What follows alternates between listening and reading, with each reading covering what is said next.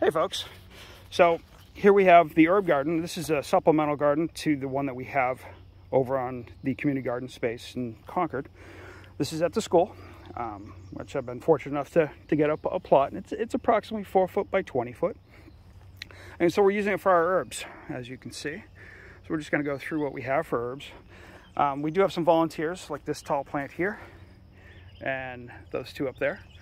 And I believe they're garlic, which would be awesome. I'm excited. I just got confirmation. And to go with that garlic, we've got basil. Hopefully it grows like it has before. I got gifted a Better Boy tomato from one of the other chefs. So that's in here. A little cilantro. And then we have hot pepper. These are sweet peppers, excuse me. The hot peppers are over at the main garden.